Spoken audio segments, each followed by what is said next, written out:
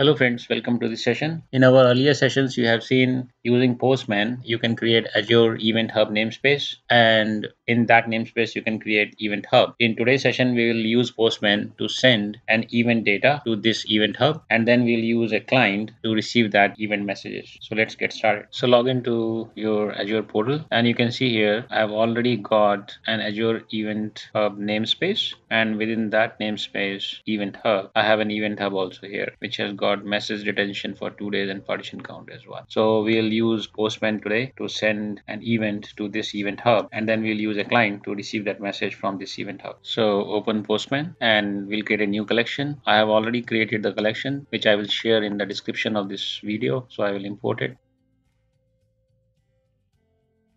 So the collection is imported now, and we have here one access request to get the token, and then we'll send the event, and we can send an event using publisher ID, or we can send an event to specific partition. To run this, we also need environment variables, which are created here, and I will just walk you through these variables which we need. We need tenant ID, subscription ID, resource group name, access token, which will be populated when we get access token with the request, grant type, service bus namespace. So this is the namespace which we already created, and the event hub path. This is the event hub name where we will be sending our message. The resource, which is eventhubs.azure.net. This is different from the resource which we use when we create namespace and event hub. So those resources are different. Client ID, this is a service principal app ID, which will have access to send messages to this event hub, and the client secrets, which is the password for that service principal. Publisher ID, you can choose whatever name you want, and it will publish the message using this ID. Partition ID, so I'm just choosing it as 0. You can send your messages based on the partition. In my earlier videos, I have already explained how you can get these values for tenant ID, subscription ID, client secret. Those things you can find out by watching those videos. And you can create a service principal to send those events to Event Hub using this command. So we'll go back to collection, get access token for sending event, and this is the URL which we use to get the access token. In body, we'll pass these variables, and let's send this. So we have received Bira token, and in test I have passed the response and updated access token in environment variable. So if you go back, and you can see access token is updated. Now we have received access token, but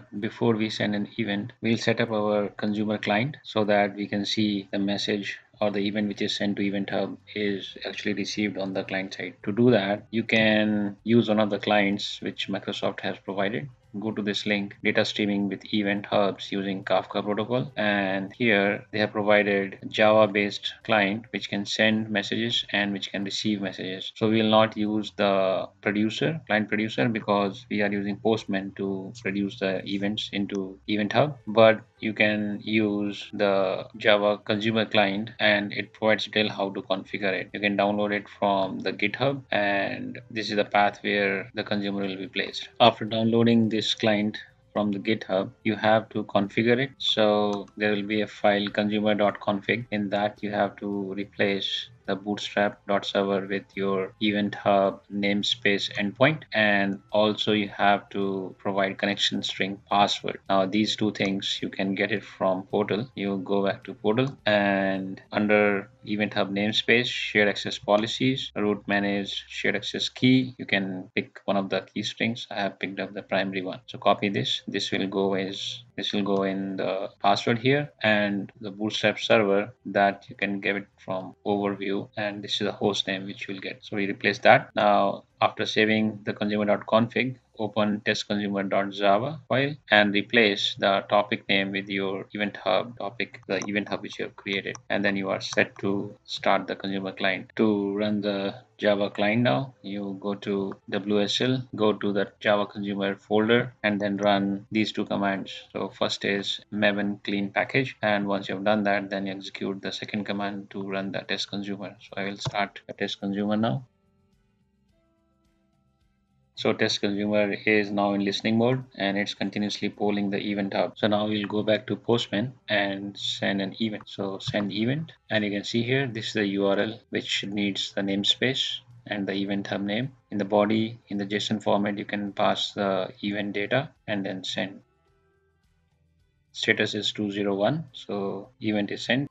Now let's check the consumer client, and you can see it has received the message. Now we'll send two more messages, one using publisher ID. In the URL, you can pass which publisher is publishing this message. In the body, I'm sending an XML format message, send 201 created. We'll send one more message, which is nothing but sending to a specific partition in the event hub. So I'm trying to send this message to partition 0. So this is also sent. Let's see in the consumer client, and you can see both the messages are received immediately. So you can see it's easy to send messages to event hub, and consumer client can receive those messages instantaneously. I hope this session has helped you.